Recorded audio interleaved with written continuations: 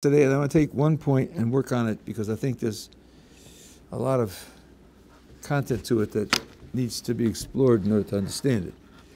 So we started the second chapter, and the first paragraph in the second chapter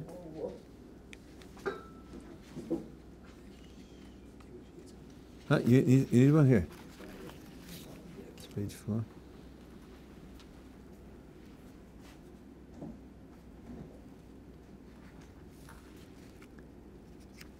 The first paragraph of the second chapter talked about complete Teshuva. The bottom of page 3, what is complete Teshuva? And the bottom line was, a person committed a crime under very specific circumstances, and he ends up in the same circumstances exactly. And this time he doesn't commit the crime, and his motivation for not committing the crime is because he's doing Teshuva. Not because he's afraid of being caught or even afraid of being punished. It's because he's doing Teshuva. That's complete Teshuva. And if he does that, he's called a Baal Teshuva Gemura, a master of complete Teshuva. Might happen that he doesn't do Teshuva until much later in his life, when he doesn't have the same strength and same abilities. If he does that, the Teshuva is valid, and he's called a Baal Teshuva, master of Teshuva, but not complete Teshuva, because the circumstances weren't identical. If he waits until 20 minutes before death and does Teshuva then, the Teshuva is valid, and he receives atonement for all of his transgressions, but he doesn't get a title. He's not a master of anything. He just did Teshuva, but he did it. He did it, and he gets the credit. In the second paragraph, on page 4, he says, what is Teshuva, without the word complete? And he says Teshuva has 3 components: resolving to change future behavior, regretting the past, and confession. So we asked, what exactly is the difference between the two of them? And I explained that paragraph 2, which talks about Teshuva alone,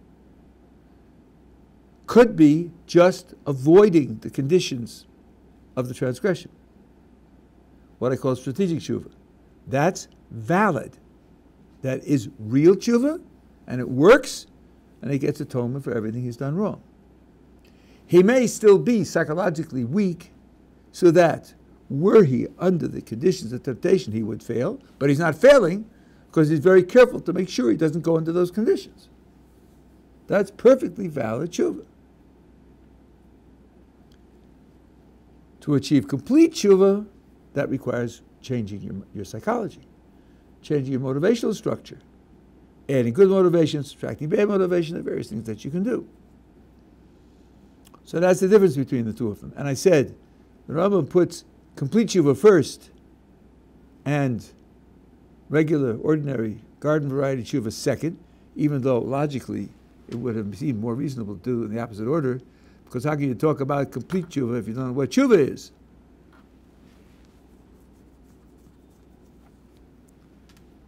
A complete solution to a quadratic equation. You say, what? Solution to what? Is that how you mix the pancake batter? Not exactly. Not exactly.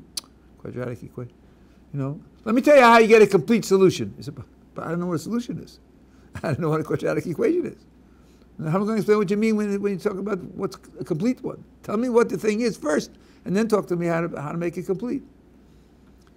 The reason why the Rambam doesn't do that is because our responsibility of Teshuva is to do complete Teshuva. First paragraph tells you that's what the Torah is telling you to do.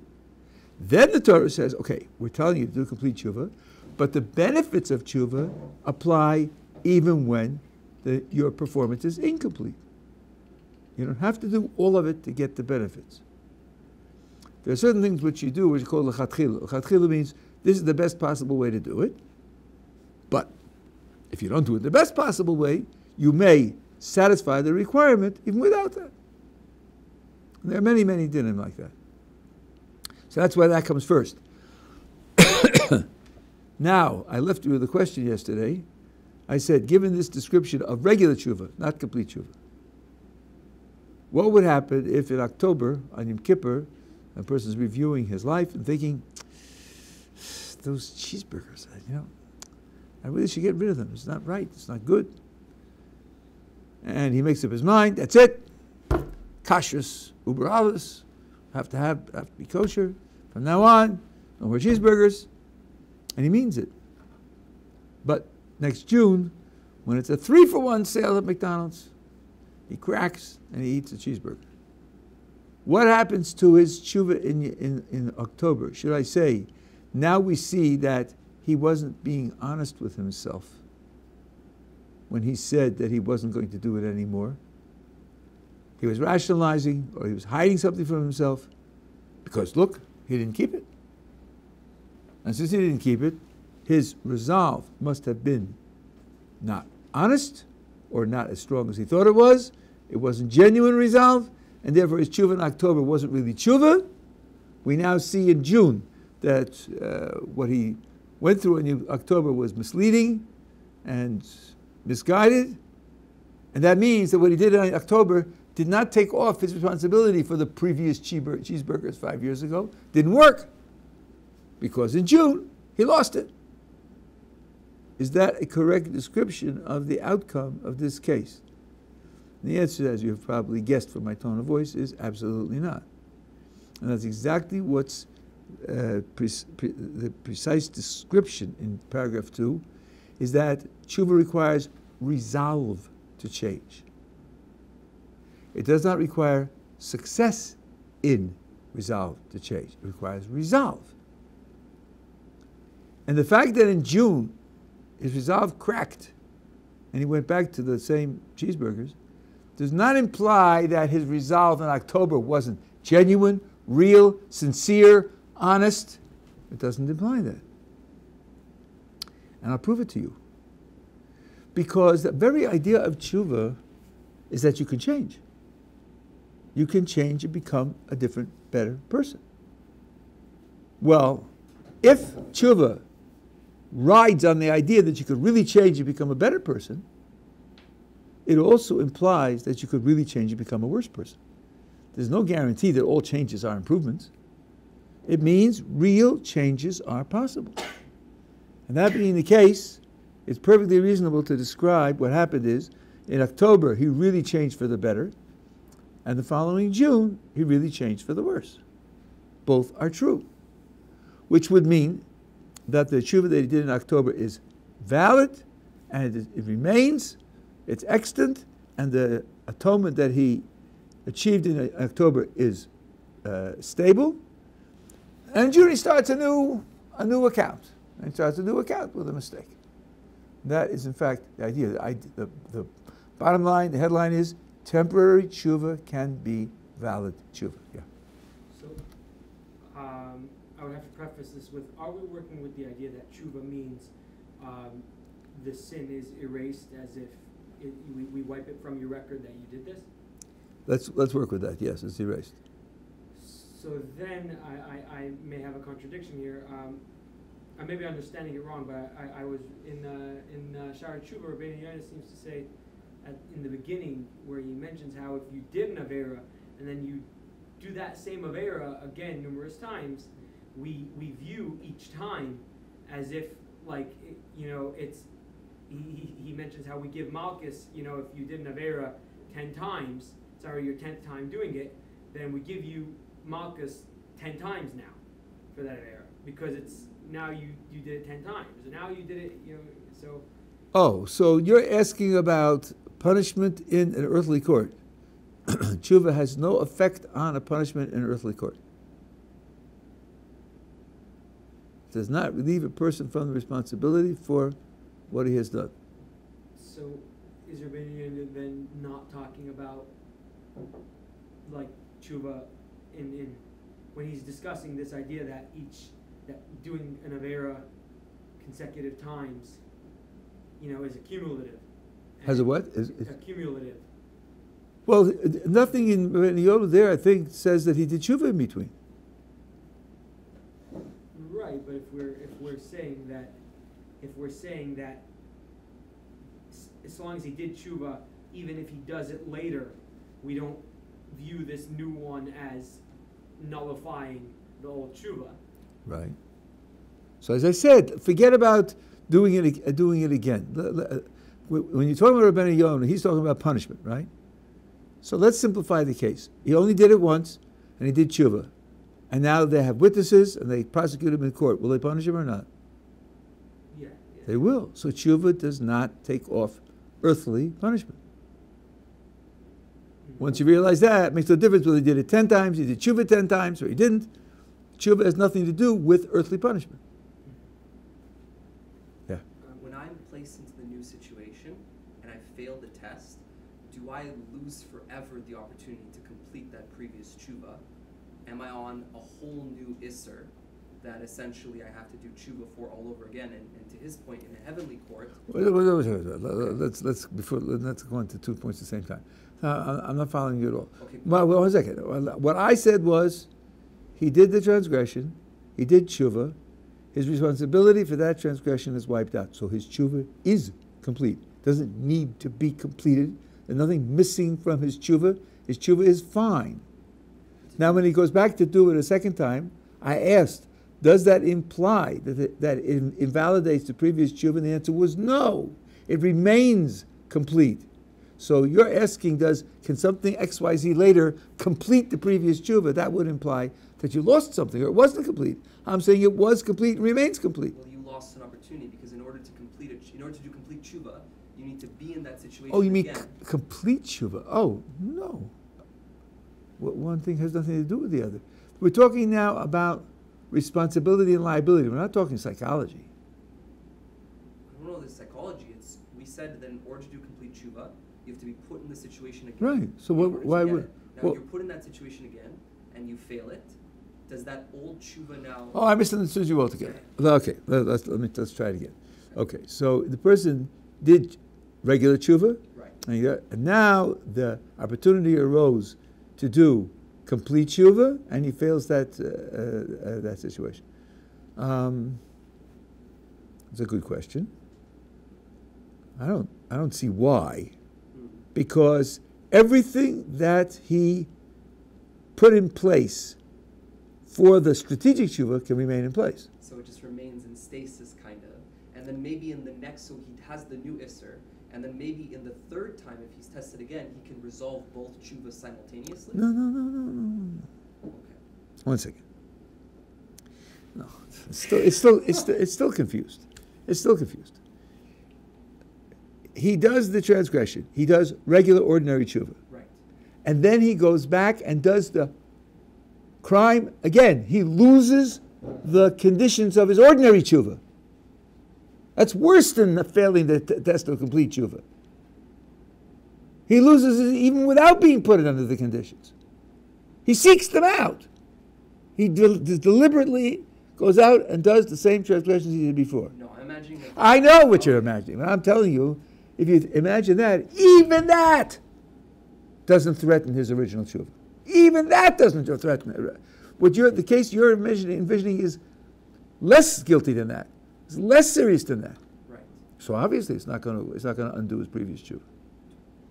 But then the follow-up question was, can you resolve several, let's say, frozen tshuvas simultaneously? Where did any food tshuva get frozen? My argument is that nothing gets frozen and nothing gets lost and nothing is incomplete.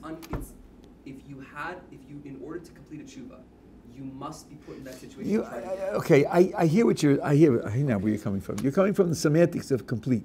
So I tried to avoid that. Let me say it more explicitly.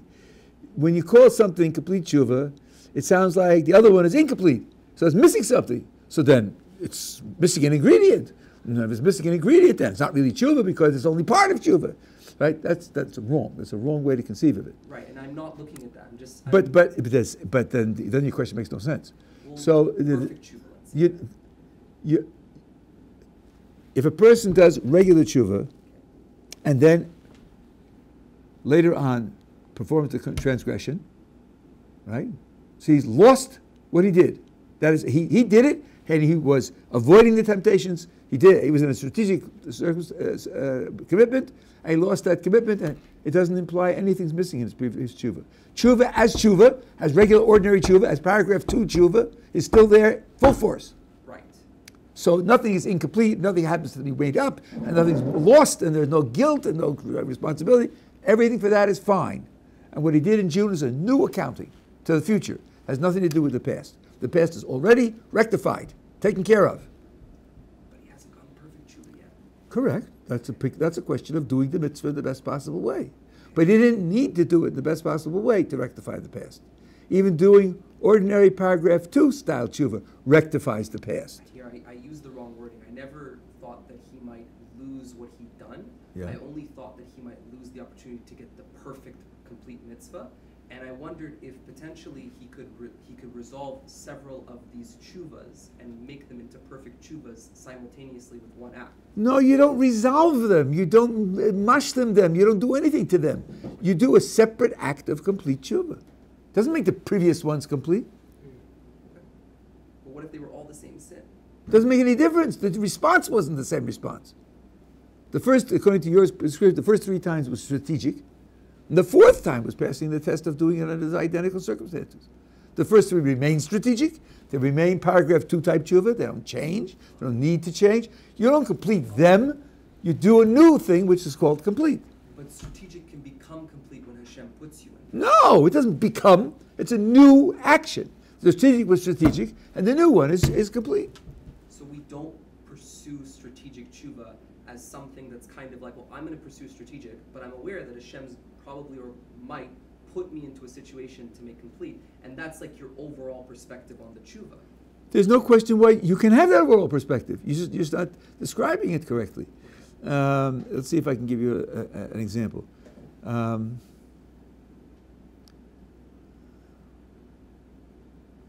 Let's talk about a race with hurdles.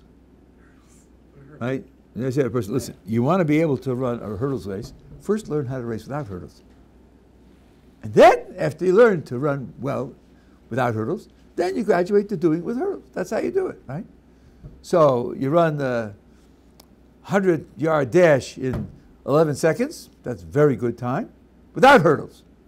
And now you come to run the 100-yard dash with hurdles, and you hope you can make 20 seconds or whatever it is.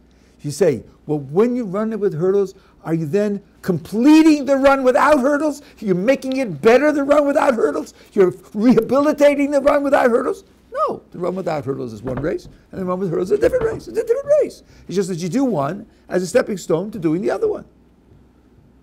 Right? If you win the race without hurdles, you won that race. Nothing's missing. Nothing's imperfect.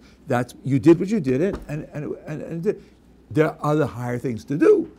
Running races with hurdles is harder, and you get more credit for it. So, you do regular paragraph 2 style tshuva. You've done tshuva. You get credit for the mitzvah, and you get credit for wiping out the past. There's something else that's better to do, and that's complete tshuva.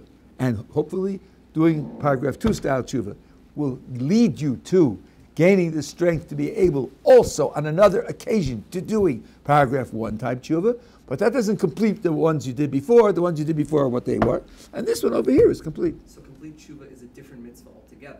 No, why call it different mitzvah altogether? The 100-meter races with hurdles, without hurdles. It's not one is swimming and one is flying an airplane. They're both running. They're running to run as fast as you can, to run faster than the other guy. They're both 100 yards, right? It's just that one has hurdles and one doesn't have hurdles. That's all.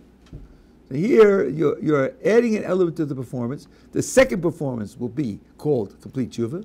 The prior performance is called normal, ordinary, garden variety tshuva. Each one has its own definition. Each one has its own consequences. And the first 3 times you did paragraph 2 tshuva, and the 4th time you did paragraph 1 tshuva. So for one avera, I can do tshuva on it twice. Once the strategic tshuva, and then the perfect tshuva once I'm put in that circumstance? Certainly. Okay, there. Certainly. Because part of the mitzvah, has not been done yet. So it's not like an account. But you're not improving the previous. Right. It's a separate thing. It's not like an account that's open until you have the opportunity. Okay, I see it. Yeah. You have a question? No. I think it's resolved. I was going to say, going back to Shari Tshuva, like, why would Rabbi Yonah only be like almost like just telling us halachas of Dinei Adam? Like, is he not trying to show us the severity? I don't know. I don't remember. I don't remember the context there. What was he saying? Do it 10 times, then you get punished 10 times. I may have said the answer. Well, he never mentions that. I think he was bringing out the severity even in Shemayim of doing an Avera consecutive times. But I think the answer was he's not talking about if you did Tshuva in between. I think the Rav said that. Right. As far as I know, also, he does not mention that you did Tshuva in between. Then maybe according to this, it would indeed change. Right. Okay, so now I want to talk about the idea of regret. And connected to the idea of regret is a very, very important background principle to this whole discussion. I regret what I did. I wish I hadn't done it. I think all of us have had that experience, and sometimes you carry that experience with you for the rest of your life.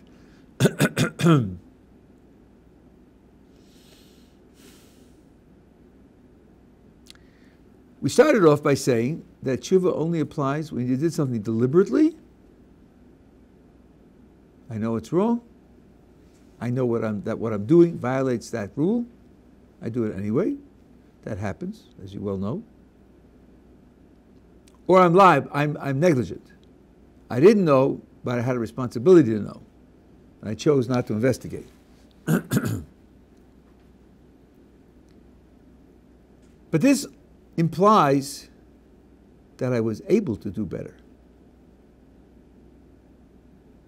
If I wasn't able to do better, then I'm not guilty. I'm not liable. No punishment is available.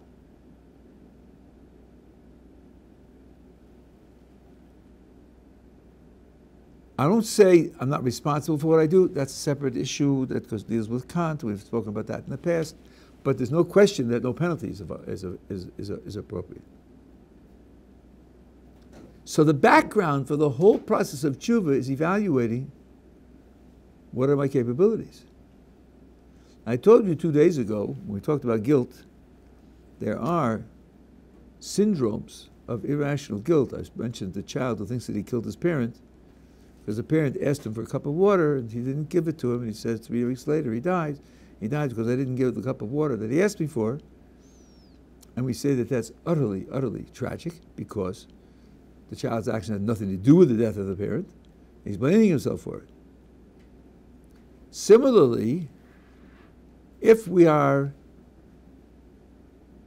ignorant of our own capabilities, we're liable to make 2 types of mistakes, one of which is relevant in this context, and that is thinking that we can do more than we can really do. And then when we fail, we say, well, I failed, so I'm guilty. And then trying to do tshuva. And this will be a case of surplus guilt, because since you weren't able to do better, you're not guilty. And you're not liable to punishment. Now, it's bad enough when a person is misled about his own capabilities just because he's out of touch with himself. It's even worse when he makes his mistake about his own capabilities because he's misreading classical sources. He thinks the classical sources imply that he has certain capabilities, and they don't, because he's not reading them correctly. So I want to take a couple of them and put them on the table so that you'll see a little bit how this works, so you're not pushed too hard and into irrational guilt by what you'll call failures, and the Torah really wouldn't. There is a statement, Hashem tzadik yivchan, it's a pasuk. HaKadosh Baruch Hu tests the righteous. And there's a related rabbinic idea, which you do find, that if HaKadosh Baruch Hu tests you, then you can pass the test. Wow. So I think of the times when I've had obstacles, difficult decisions, conflicted motivation. Not always do I make the right decision. and I say to myself, well, look, because Baruch Hu put me in this situation, because Baruch Hu is running the world, obviously, he's testing me, and if he's testing me, I could have succeeded. So if I failed, then I'm guilty, because I could have done better.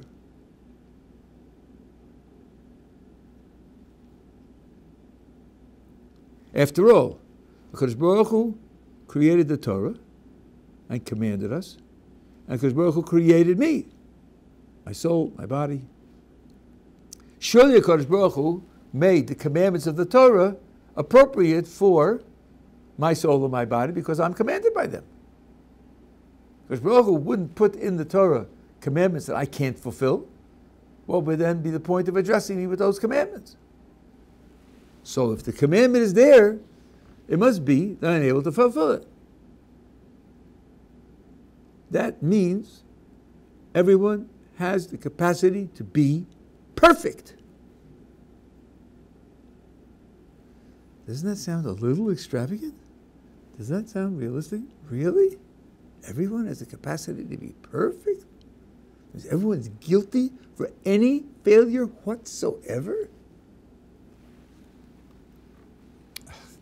Intuitively, it sounds very exaggerated. But what am I going to do? That seems to be what the sources are telling us. The answer is that's not what the sources are telling us. Let's take the idea that you can pass any test that's applied to you. How do you know what's a test?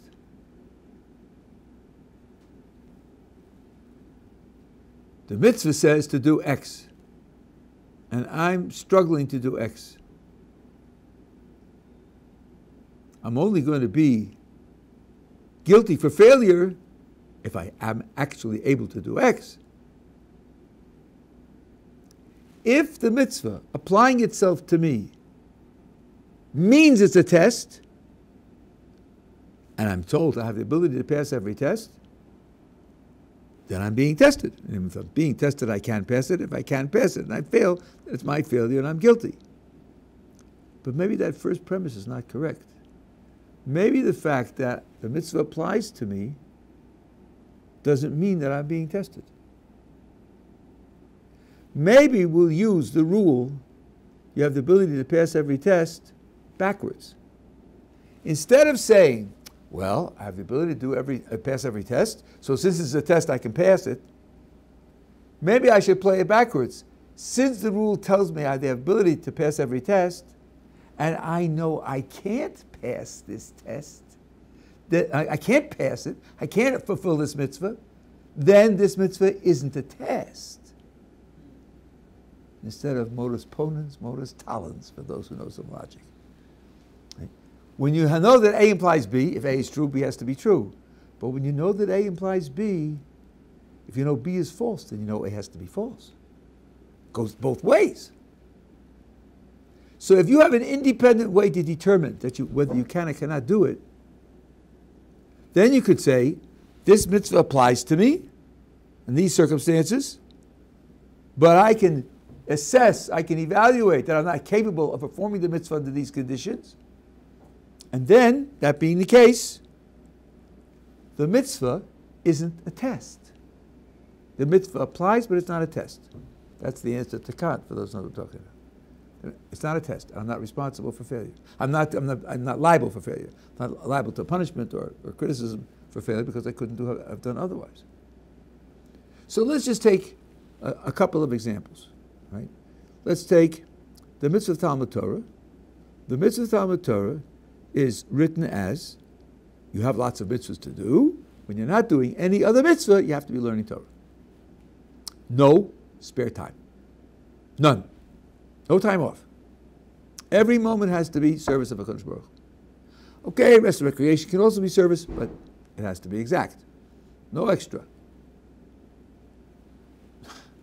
Somebody says, okay, for my psychological and physical health, I need 63 and a half minutes off. So if I take 64, I'm guilty. I take 2 hours, I'm guilty. Really? That I was being tested to do it exactly right? that seems, a little extravagant. Let's take a 13-year-old. He's just 13. He's supposed to be perfect right away? And any failure to live up to any mitzvah automatically means he's guilty? That's not what the sources tell us. Yeah. Well, wouldn't I just say for a 13-year-old that extra time that he needs is included in his necessary, time, and that is his time when he's doing another mitzvah of giving himself his necessary, off time? Meaning, why would I say that he only needs 2 hours of break time and he's only learning 8, so all the rest is just wasted time? Why wouldn't I say all that, being that as a 13-year-old he can only reasonably be expected at his level to be learning, let's say 8 out of 24 hours. Then the other 16 hours are he is doing his mitzvah during those other 16 hours to do whatever other things he needs to do. Why would I have to assume that some of it is just empty, wasted time? My point is the opposite of yours. I'm not saying you have to assume. Assume would mean in every case that it's wasted time. All I need is that in some cases it's wasted time. I think surely it is not reasonable to think that every minute that 13 and 14-year-olds take off is really time that he would have lost his function to some degree if he hadn't taken it off. I think that's unrealistic about 13 and 14-year-olds, at least the ones that I know. They could do better, which means that some of it isn't really an investment in their overall psychological and physical health and the quality of their avoda. It's just failure. But, it's just unnecessary, I should put it that way. It's not justifiable.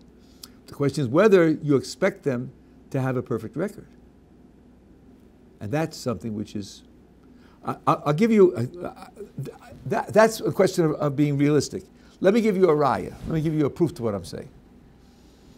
The most direct proof, there's 2 proofs from the Rambam, but the most direct proof is this. The Rambam, in Hilchos Deos, where you talk about your responsibility to build your character, have good character traits, says, character traits come on a spectrum. There's some quality, and the 2 ends are too much and too little, and the appropriate character trait is somewhere in the middle. Somewhere is very complicated. I'm not going to go into the complications of that at the moment. So, for example, the attitude towards spending money. There are people who cannot spend money, even on themselves. These are people who live in the most horrible, deprived circumstances, and when they die, you find $250,000 stuffed into the mattress. They couldn't spend money on their own things that they need, really need. Then you have people who can't hold on to money. They just throw money away. My wife knows a woman who is still limited in various ways, and the government wanted to help people like her, so they allotted a monthly stipend for such people. That was crazy. She gets the monthly stipend, she goes to every store she can and buys everything she can find, and then the rest of the month she can't eat. What she needs is a daily stipend. If you give her enough for her food for that day, she'll spend it on food. Point is, if you give her the monthly, she buys enough food for the day and then she buys everything else because she can't hold on to money. So you got people who can't spend any money at all, and you got people who can't hold on to any money. Obviously, what you want to do is be in the middle somewhere where you can distinguish different purchases and decide what's reasonable, what's unreasonable. So the Rambam says, suppose you are at one extreme. You can't spend a penny. You want to get to the middle. Both of the extremes are bad, only the middle is good. How do you get from one extreme to the middle? Says the Rambam, the first step is to go from one extreme to the other extreme. Because you've got to break the hold of the first extreme. And the way you do that is by going to the other extreme. And after you've broken the hold of the first extreme, then you gradually move to the middle. Now let's just analyze what the Rambam's telling us. He starts off at one extreme, which is bad. The first step is to move to the other extreme, which is bad. and then gradually to gravitate to the middle. Let's say it takes 6 months. The first instruction that he's being given is go from bad to bad. And live the bad. Act out the bad. Why not tell him to go to the middle? Just tell him to go to the middle. Middle is where he belongs. The middle is where HaKadosh Baruch Hu tells him to be, because he can't do that. He can't do it. He can't go from the extreme to the middle. Which shows you that even though HaKadosh Baruch Hu tells you that you belong in the middle, you don't have the ability to get to the middle without taking a detour to the other extreme, which is bad.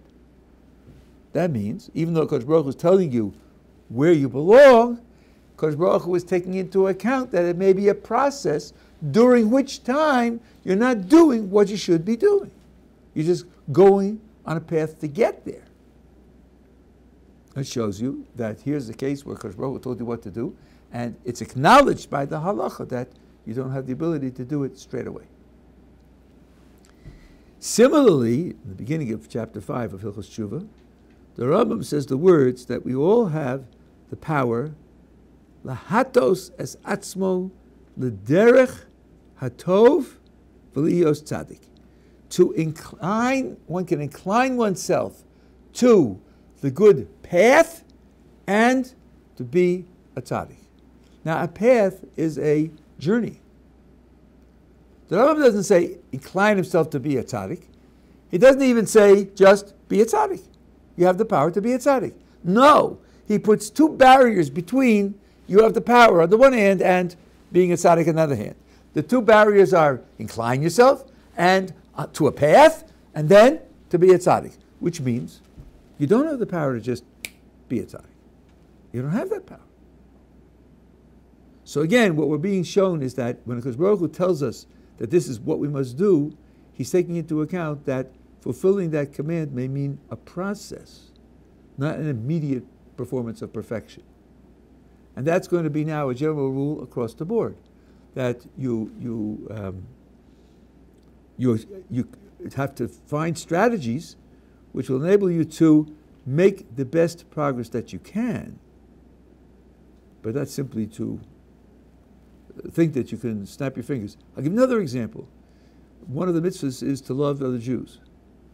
So Rav Desta has a wonderful kuntrus, chesed, his essay on loving kindness, where he discusses this in great detail. I'm not going to do the whole thing now, and it is recorded, but the bottom line is, the way you come to love people is by investing in them. Because when you invest in someone, you come to identify with him. And when you identify with him, you want his good. You want him to be successful. And that is now an expression of love. But that takes time. There's a story about Rabbi Salanter that he was on the train coming back to home, where he lived in various places. I don't know where he was living at that time. And in those days, on the trains, there were like two benches facing each other in a cubicle, and there was cubicle after cubicle. So he was sitting there, and of course, he didn't dress any differently from any other Jew. And sitting opposite him was a young Jew who was, well, let's say inappropriately self-confident and abrasive. And he said things and did things which didn't show any respect for Rabbi Salanter. And of course, he didn't know it was Rabbi Salanter. He didn't wear a badge and say, I'm one of the Gottleib Hador. So, and then Rabbi Salanter got off, and that other Jew got off at the same stop. So there were people there to greet Rabbi Salanter. He told one of them, you see that Jew over there? Follow him and find out what he's doing here. Came back with the report. He came here to be tested on shechita, to become a ritual slaughterer. So Rabbi Shlomo said, keep track of him. Find out what happens to him. And lo and behold, he took the test and he failed. So Shlomo sent the message to him. I understand that you failed the test. He doesn't know who he is, right?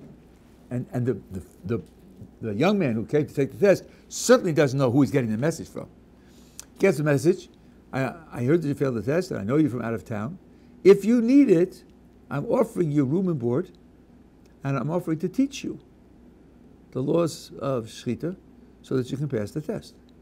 Well, he did need it. He came to pass the test. He wasn't prepared to spend months and re-educate and so on and so on.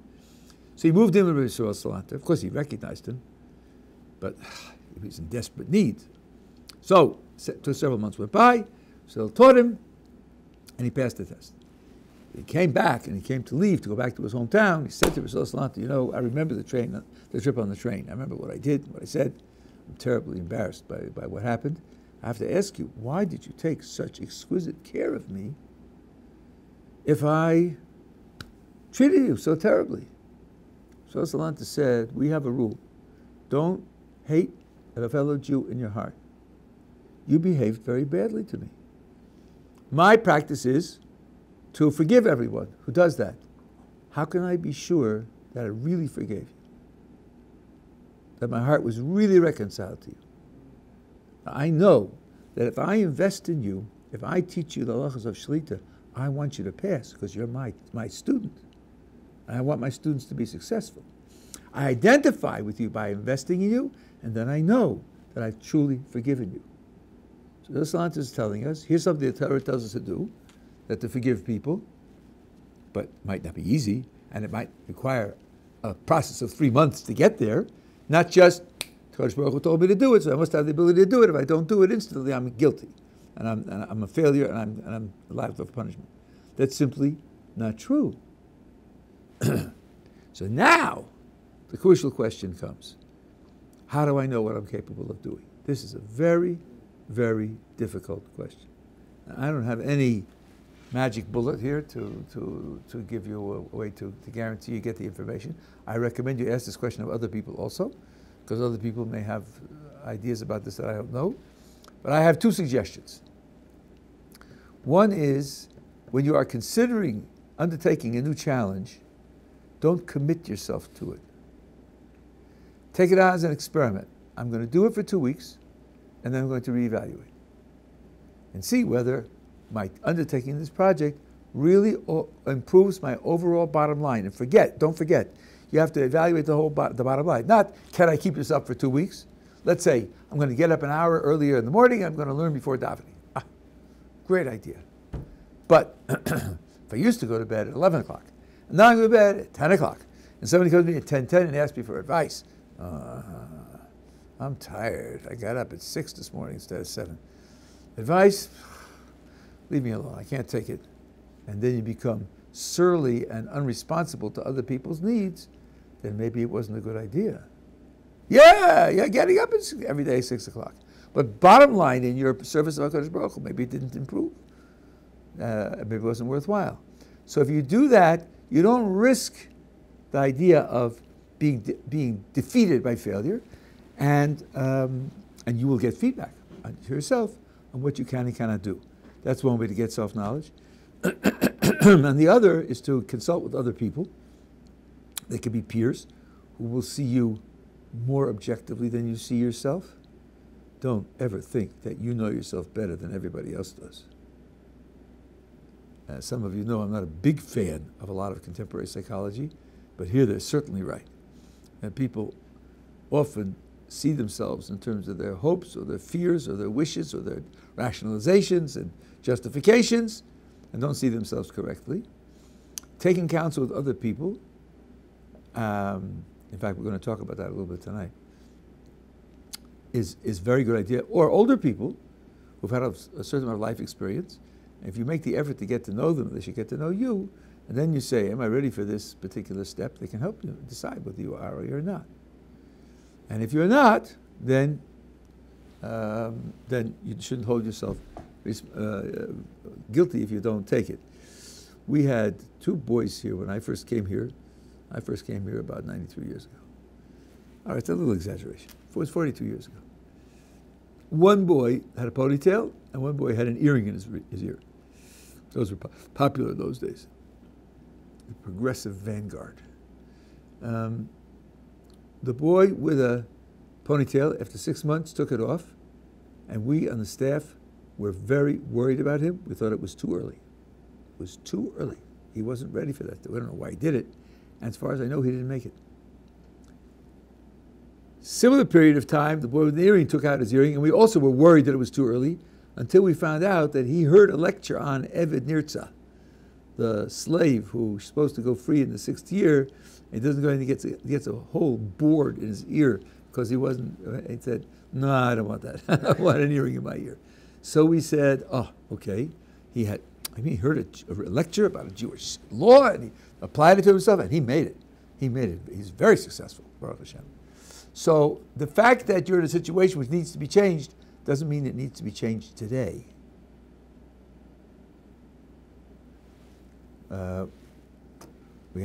Someone told me this. A boy came to the yeshiva. In those days, people dropped in for 12 hours. He slept over in a room with one of the yeshiva boys. In the morning, the yeshiva boy got up at 7 to go to shul. He got up at 8:30 to eat breakfast. And the boy came back from davening, and the newcomer was standing in front of the mirror. He had lathered up his face. He had a stick razor, and he had shaved half his face. And the other half is still lathered up. And obviously, the yeshiva boy must have looked shocked. So the other one said, oh, is something wrong? And they asked me, what should he have said? They didn't tell me what he did say. But so I said, here's what you should have said. There is something to talk about, but now is not the time. And maybe someday we'll get to it. Don't tell him, don't shave your face! A mitzvah deraisa! God, that's terrible! You're sinning against God. Don't tell him that. Don't tell him that. You told him there's something to talk about, so you're not telling him what he's doing is okay. You're not just passing it off. On the other hand, now's not the time for him to face that challenge. Chances are he's not going to be able to face that challenge. There's an order of development that's reasonable for people. So this is what we say, that Teshuva is only when you could have done better. Don't be trapped into the thought that if I'm responsible, if Kodesh Baruch Hu gave me the mitzvah, then I can always do better and do perfectly. That's not true. The Torah does not expect that of people. It's not realistic. And discovering what your capabilities are is difficult. It's difficult. It's subtle, and you could make mistakes, and you have to live with the fact that you're not going to be omniscient and perfect in this, like anything else.